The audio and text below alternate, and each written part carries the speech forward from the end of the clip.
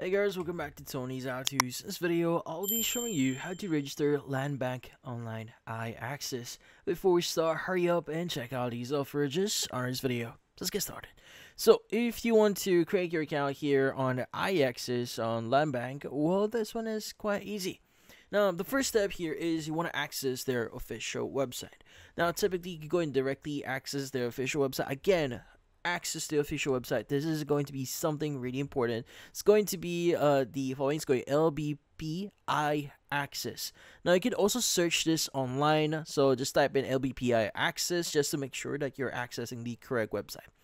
Now, in their website, you should be able to see the login section. But since we want to register, let's go and choose the sign up now just underneath the login button. Let's go and just press or click on it.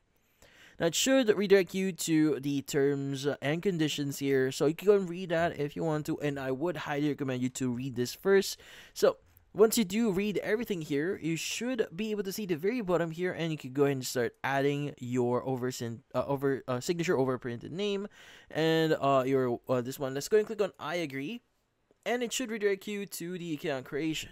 Now, in this page here, you just need to provide the necessary information. Now, every information or anything that has an asterisk at the top right here on that text, it means it's required. So you need to provide those details. If you skip those, you won't be able to create your details. Now, let's go and first discuss the first part, which in this case is going to be your account information. Now, it's going to ask you for your ATM account. Now, by the account number. So specifically, it's going to be 10 digits. Now, you might be confused. Why does it say ATM account here? Well, it's kind of different because we all know that this is just an example of a land bank card. Typically, a land bank card here has like 16 digits. It's not 10 digits here. Now, since it's asking for our account number, you could just basically ignore the ATM part. But usually in your ATM, just underneath your name, you should be able to see a bunch of numbers here. And that's actually your account number. That's going to start with SA if you have a savings account. And the numbers following it is going to be the number that you're looking for. It's specifically or it's exactly 10 digits. Now, you could go ahead and just ignore the SA here and just copy the whole numbers here and just paste it in here. Or you could just type it in. Now, once you've added the number here, you could go and just provide the other information. Now, the ATM pin here is going to be the pin that you've set up for your ATM. So in this case, the pin that you set it up for. And also you want to make sure that enable fund transfer is also enabled. Now, for the JIA here, you can go and click here to learn more about it. But basically, if you have an individual account, so it's the sole owner of that account is you, well, you just need to type in or just provide 0 in here. Now, if you have a joint account, well, if you're sharing an account with someone, you could either press 1 or 2.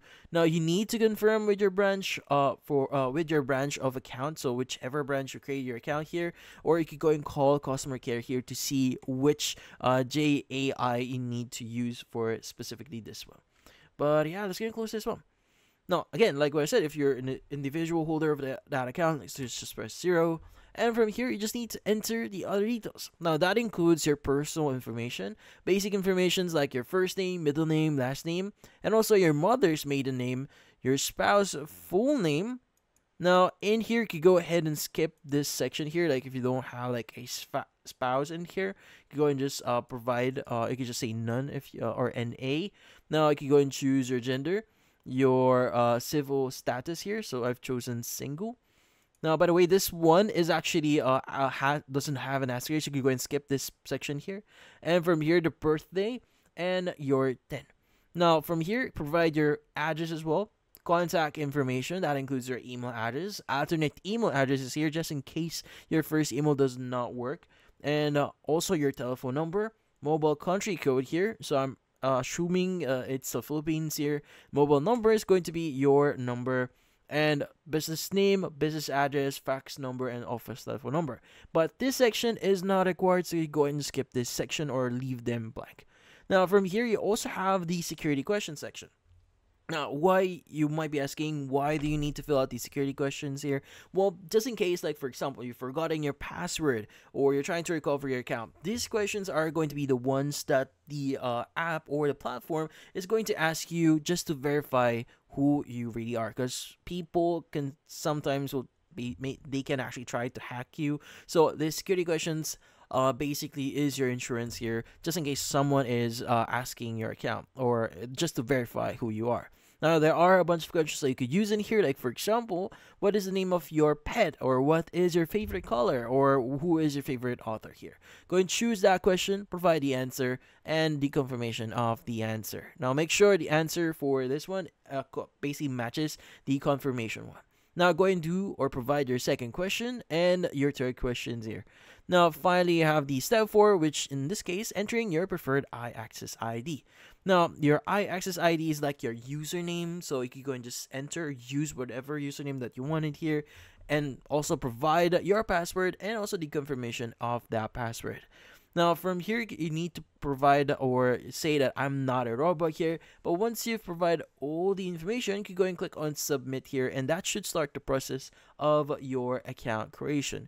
Now, any communications moving forward can be through the email address or the contact information that you provided in here. But once you've submitted your, in this case, application here, you'll have the chance to review a few things, and also they'll need you to validate a few contact details here. Like for example, you need to enter the one-time PIN that you'll be receiving via your email, so you need to check your email address, and also the one-time PIN that you'll be receiving via SMS as well. Now, just check your email and SMS directly from the platform itself. So look for LBP, iAccess, something like that, and just enter the pin that you'll be getting and click on the confirm button once you've entered that in here. Now, once you've confirmed or entered the details, it will submit your application. You just need to wait for a while to confirm that, or in order for them to confirm a few things via Landbank themselves. But that's about it. So if you found this video helpful, hit the like and subscribe button and watch our next video.